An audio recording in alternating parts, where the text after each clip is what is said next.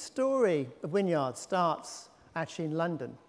It starts with a project for Brookfield in the heart of London on Leadenhall Street and Gracechurch Street. And it's called 1 Leadenhall. It's the red block there right in the heart. You can see the cheese grater, you can see the Willis building, and you can see the walkie-talkie to the right.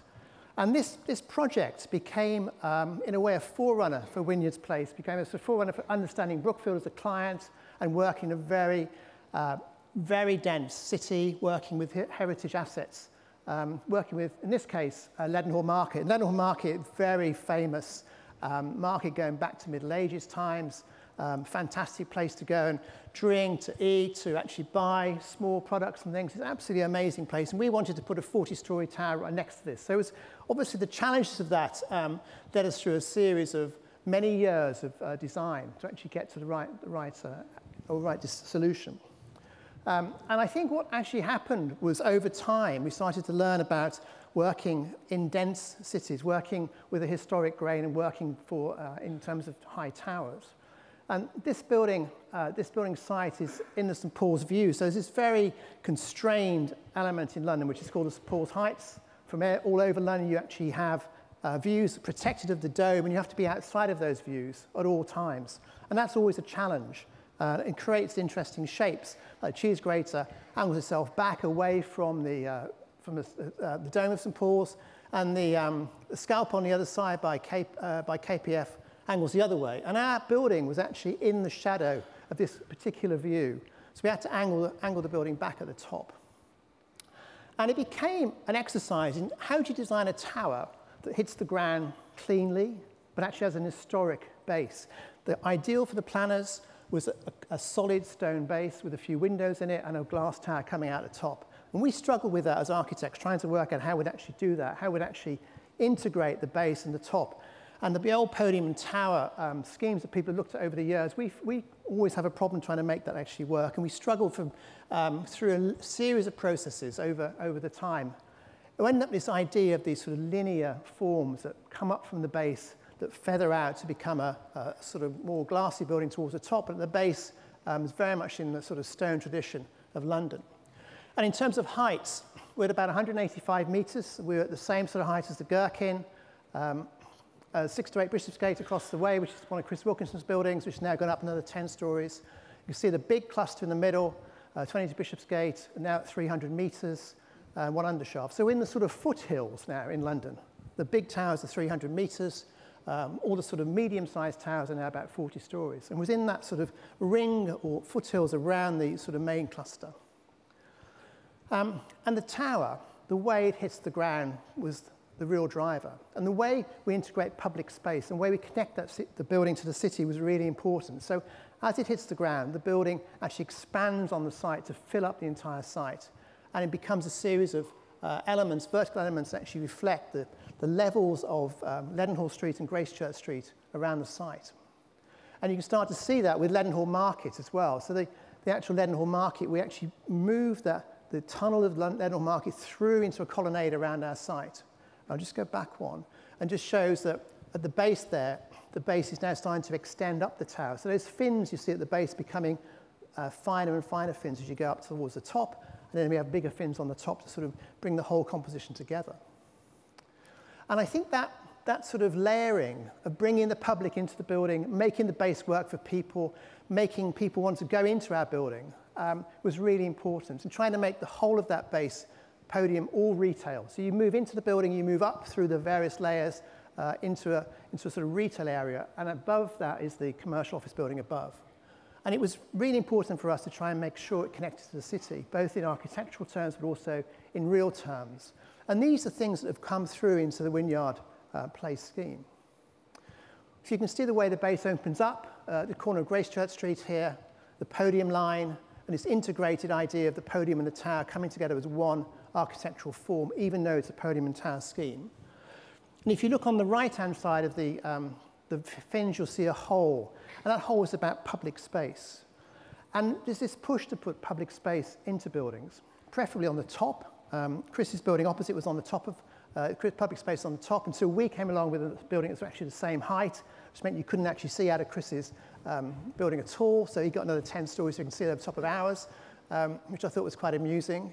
But we put our public space at level 2, and we felt the roof of Leadenhall Market was so fantastic that we wanted to sort of celebrate that in a completely new way by having this incredible view across the top of the market and actually making it a really special place to go. So this is a public space, open 24 hours a day, 7 days a week, to allow people to enjoy a new view of London from the sort of rooftops in a sort of Mary Poppins style view across the top of the City of London. And it became a really interesting place.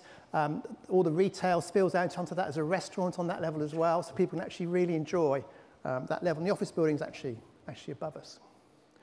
And so that becomes a building that integrates from a cluster point of view as well, where the building actually steps into 3 elements. It steps down towards the market, it steps down towards Leadenhall Street, it goes taller in the middle in a sort of simple form, but then the way it hits the ground is really, really different to most buildings in central London. You can see it there in the middle here in the cluster of central London. And I think that layering is the way it's fed into Wynyards as well, that layering of understanding the client, understanding the way the building hits the ground, and the sort of profile and the skyline is actually fed into our Wynyard scheme, which we're doing, came out after this project.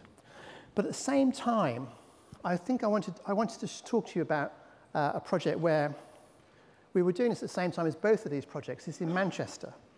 And it's a sort of very, very difficult site in the middle of Manchester. And we tested loads of ideas in terms of public space, connectivity, the way a building should actually sit on the skyline, the way buildings should work together. And I just wanted to share with you some of the thoughts we had on that scheme over the last decade. And it's a very interesting site, right in the centre of Manchester, right next to Albert Square, in a sort of historic quarter. And what was interesting, we started off with a site that was just a synagogue. And we demolished the synagogue, built a new synagogue, and put a tower on top. And this tower was a very interesting building. It was a hotel at the base, then it had residents above, and they were more like sort of suburban houses stacked one on top of the other. They were trying to get people back into the centre of Manchester rather than sort of going out to the suburbs. And the back of it is cross-braced with the staircases that sort of ripped up the back edge. But it was actually interesting. Every flat was one flat per floor.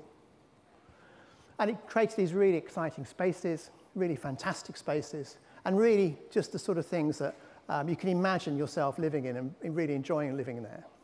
But actually, what was amazing, it's right in the middle. Yeah, it's completely in a sort of no-go zone in Manchester. Everybody walks around this site, avoiding it by 1 block, even though it links down to the conference quarter, goes to St. John's. But actually, people just never really went there because it wasn't really very safe. And there was a synagogue on the site which we needed to replace. There's also a pub which wasn't listed, but people thought it was a great pub. And there was a police station. So what actually happened from the original scheme where we just worked on the synagogue, we actually got a much bigger site with a combination of the clients plus Manchester City Council came on board to try and create a whole new quarter. And this is really interesting for cities, the way you think about where you just take one site and work on another site and the site next door and actually expand the whole project to be much more of a sort of city plan or part city plan. And the balance we tried all the way through was actually trying to balance the amount of public open space with the amount of construction we need to put on the site to make it work financially. And it became a really interesting discussion about how much site we should allow at ground level, how much we should have at upper levels, and whether we did Leadenhall, where we put some of the place up in the air, or whether we put it all on ground level. It became a debate. And over time, we worked through to a scheme that was 2 towers, 20 and 30 stories, with a ground floor space and an upper level space, which were both public. And this ground floor space was fantastic. It actually opened up to Albert Square, pushed you through, created a new square called St. Michael's Square. You then went up some stairs, like a sort of almost like Spanish steps to an upper level, and that was another garden space. And the 2 towers were like asymmetrical around the site, but gave it these incredible spaces. We went through many iterations, and we resolved to have 2 towers which were like a sort of brother and sister, which are similar, but actually were slightly different. In terms of brief, one was offices, the other one was residential. And the base, we actually looked at hiding on the synagogue and all the other stuff that went with the hotel, and actually making the the buildings actually read together. And the two curved forms curve back from the sun to get maximum sun into the upper level areas. And there was gardens in the sky, gardens at various levels through the tower. But the most important thing, I think, was this ground floor space and the upper level space, which with these steps that link the two, you can see the sort of dynamic public space that we try and create for Manchester, something they haven't got at the moment, something which would be really special for them, nothing like it anywhere else in the world, and it would be fantastic. Glass roof that slid back, and just lots of food and beverage, and a sort of really new place for Manchester. And the lower level space, which opened up to Albert Square, was much more about people sitting around, enjoying themselves, and actually being part of the city fabric. And what was very interesting is the way that actually went. So over time, we developed the towers, and we decided to look at all the green aspects of it. So it's got most of the building is shaded, a lot of it's solid. We put windows where they were needed. We didn't put windows where they weren't needed to try and reduce the amount of energy. And what was really exciting was the way this actually went into these two forms, which were sort of bronze, aluminium, and actually worked really well with the city of Manchester. Except we couldn't get the Heritage lobby to agree. They thought it just didn't work, and it was just a complete travesty. And in fact, they thought it was so bad that we should actually, it actually is worth demolishing. It was so bad, it would undermine the town hall so much, it'd be worth demolishing the town hall, which we thought was completely mad. So we went through a whole series of iterations, which I think, in a way, pulls together themes of the conference about people, connections and density, and actually relates it to our Wynyard project. So we went through a series of stacked blocks, creating a whole public place at ground level. We built over the pub, we kept the police station facade, and made a completely new scheme. And that was a fantastic project, core in the middle, great new public space, keeping the police station, keeping the pub, and just building around it in a really interesting way. That didn't like that either. So we went for another scheme, which is a simple block, 48 by 48, typical sort of size for a tower, nothing too unusual about that. We built over the pub, which I thought was quite an interesting thing to do, as it wasn't listed, created this fantastic public space at ground level. And the back of the police station, we made it into a sort of much more interactive base, actually worked with people, had food and beverage spitting out into this space, and it actually got sunlight. It was a great, great scheme. And that became a really interesting building. So the base was all offices. Then there was a sort of hotel band, which is an L-shaped with a 10-story high courtyard. The top band was residential with a 10-story high courtyard on the diagonal. And then there was a fantastic public space at the top. And the public space was open to everybody. So you've got public at the base, public on the garden levels, and public at the top. And this is, probably 48 meters, about the sort of size of most towers around the world, and that was deemed to be too fat. And so that then put us back to square one yet again. And I think it's quite interesting to sort of think about the way these projects actually evolve. And so the next idea was to go for a smaller tower and bring the whole of the offices down to ground and actually get rid of most of the public space at lower level. And this was always that dilemma. I thought it was a shame to do that, but that's the way the scheme was going. And we ended up with this tower at the back of the site. We still built over the pub, created a new office building, and then created a new big roof that came from the tower and sheltered a public space on the roof of the offices. And again, it goes back to Wynyard, about high-level public space. And that scheme was fantastic. It actually pulled the cladding down. We again put shading where it was needed. The roof came up over the top of the public space, on top of the roof for the offices, onto the police station, and created a really elegant, beautiful form. And again, with public space on the top of the tower as well, with these incredible views. And we went through many iterations of that. The top became, should it be a flat top? Should it be pointy top? And again, these are things that happen in cities all over the world. How do you finish a tower off? Should it be a top? Should it be a hat? How do you actually do it? And this was a really interesting sort of research for the right solution. And we ended up with this very simple form that went up to a sort of peak at the top that came out over the top of the office building and created a sort of continuous one-form architecture for the whole thing. And they didn't like that either. So that brings us on to Wynyards. And Wynyards, as I say, was done at the same time, and some of these themes come through. So again, we're right in the heart of Sydney. It's a fantastic site, and we're absolutely thrilled as architects to be here doing this. We have 16 people here, run by Ian Lomas and Simon Lincoln, are our two key people here looking after the project. And it's amazing. It's right in the heart of Sydney. Wynyard Station, as you all know, is an incredible place. Everybody comes here.